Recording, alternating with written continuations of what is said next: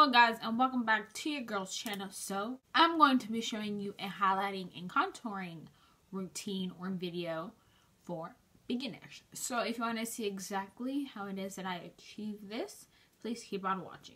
Before we get started, before we really get started, I like to mention two things. I didn't mention every single product I used in the video. I mentioned some, but everything will be listed down in the description box based on its category. And two, already have my foundation on at the beginning of this video, and I see how orange it is, but this is a highlighting and contouring video, so I already have my foundation on. Started with the highlighting and contouring. I would like to mention that it's easier to do your eyebrows and eyeshadow off camera. I did not mean to say off camera. I meant to say do it first. I was just in a rush and I misspoke. So every time I say off camera, I mean first. Just so you won't have foundation and powder and stuff in your eyebrows when you're trying to do them. And then you won't have any fallout on your face makeup when you're doing your eyeshadow. So for beginners, I would recommend to do your eyebrows and eyeshadow off camera. Can y'all be quiet? Highlighting is meant to bring out certain parts of your face, and that's usually done with a concealer that is 1 to 2 shades lighter than your skin tone. Personally, I have found that 3 and sometimes 4 shades lighter of a concealer is too light, so I was just suggesting between the 1 to 2 shades lighter than your skin tone. You can either do one or two things with highlighter. You can either elongate your face if you have a more rounder face shape, or you can either make your face wider if you have a more longer face shape. So to elongate your face, if you do have a more rounder face shape, you would take the concealer all the way straight down from the beginning of your eye, and then you would make a triangle shape all the way to the corner of your eye. And if you want to widen your face, if you have a more longer face shape, you would do the same thing, bring it down the side of your nose, but you would elongate it all the way towards your temple. This way it gives you more of a widening effect and it doesn't elongate your face too much. For me personally, I do have a more of a longer face shape because I do have a bigger forehead, so I like to take my concealer almost all the way out to my temple, but I don't take it all the way out to my temple. I just end it right before where my eyebrow ends. I highlight underneath my eyes, on my chin, down the bridge of my nose. Make sure to keep that really straight because that's where we're starting to nose contour. On my forehead and above my lip. I don't know what you would call that, the cupid's bow area, but I make sure to connect both of my eye highlights right there. And quick tip, if you don't know how to nose contour just yet, or if you haven't mastered it yet, I would suggest taking the concealer down the sides of your nose, making sure it's as straight as possible.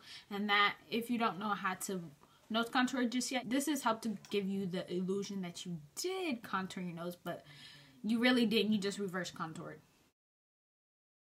Now, while our concealer is getting tacky, aka drying, we are going to move on to contouring. Now, contouring is meant to push back certain parts of your face, so we are just going to create some shadow, cut the cheeks, decrease the size of your foreheads, get rid of that double chin, all that good stuff. If you have more of a rounder face shape, to elongate your face with contouring, keep the contour on your temples and don't take it too much onto your forehead, because then if you do, it's just going to make your face look even more rounder. If you have more of a elongated face shape, keep the contour on your forehead and focus a little bit less on the sides of your face, aka your temple. This way it'll give you more of a rounder face shape.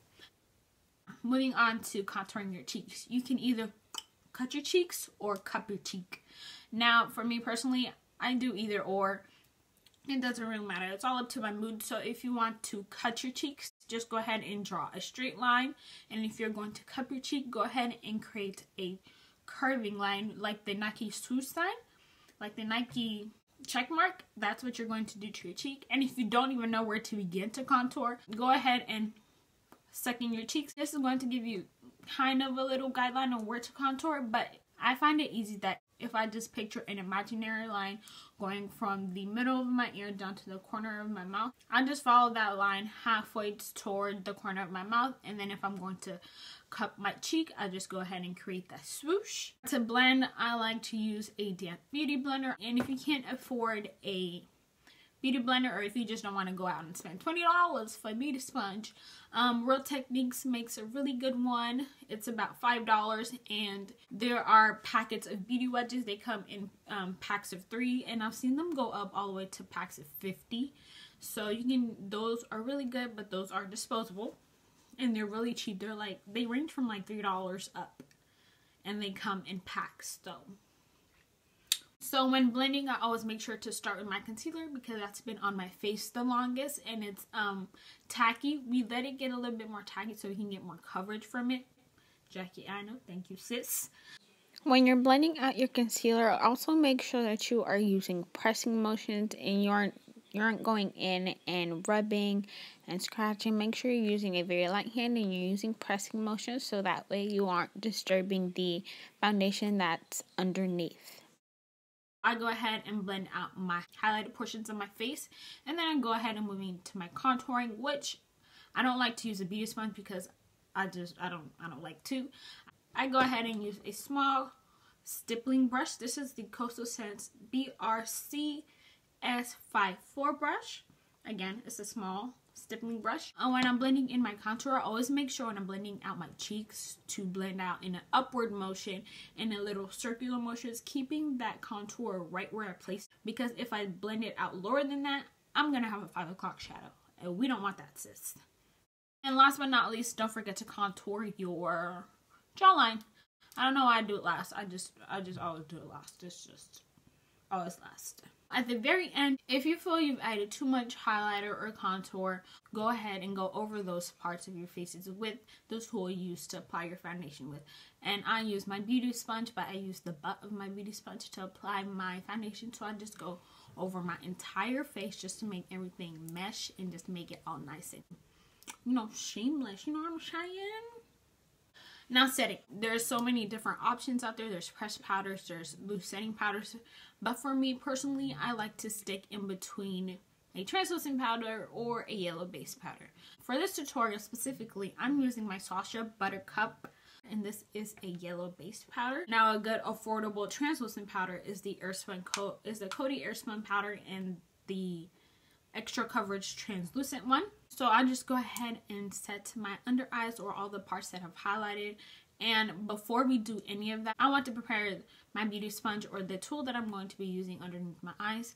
So for this, I'm using a beauty sponge, and I make sure I go into the setting powder and I cover quite a lot of the beauty sponge with the powder, and then make sure to blow on the beauty sponge so that way I have an even application of powder when I go in to set my under eyes. And once I know I've got my beauty sponge ready to go, I go ahead, before I even apply the powder, I go ahead and blend out all the creases underneath my eyes while looking up, and while I'm still looking up, I apply the translucent powder. So I make sure to hit my under eyes specifically, and then I go in and set the rest of my face.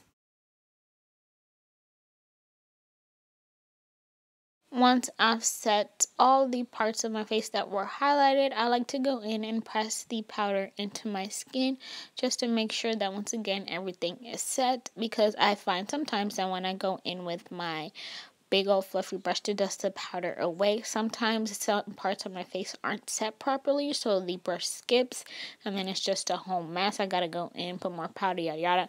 So just to avoid all that, I just like to press the powder into my skin.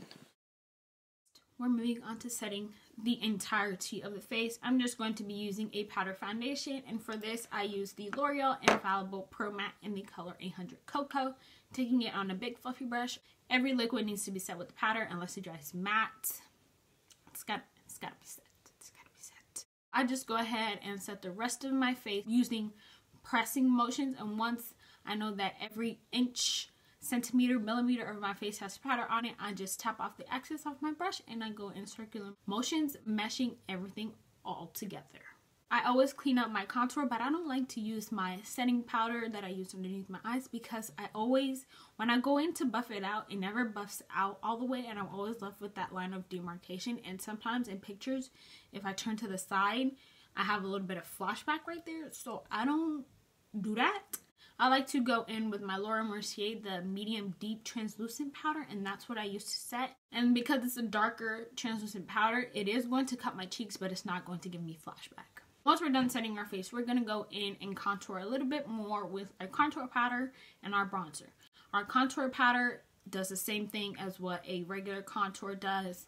It just creates a shadow, gives you more definition. But a bronzer is supposed to make you look sun-kissed. It's supposed to make you look like you've been in the sun for a little bit, for just a couple minutes, not too long. It's just supposed to add more color back to your face.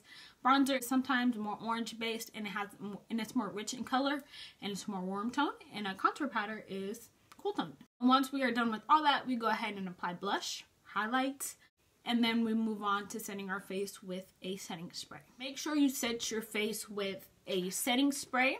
For this, I use the Ofra Cosmetics Fixing Spray. Now, any setting spray is fine, and if you can't afford setting spray, put some water in a spray bottle and just spray your face, but do this lightly. I do this personally when I'm on the go and I forget my setting spray. It works really well, but don't put too much water on your face. Thank you guys so much for watching this video. I hope you guys learned something. If you have any further questions, comments, or concerns, or just little techniques that you guys have picked up that I might not know of and you want to share, leave them down in the comment section below. And for love and makeup and all things girly, please subscribe and stay tuned for my next video. Bye guys.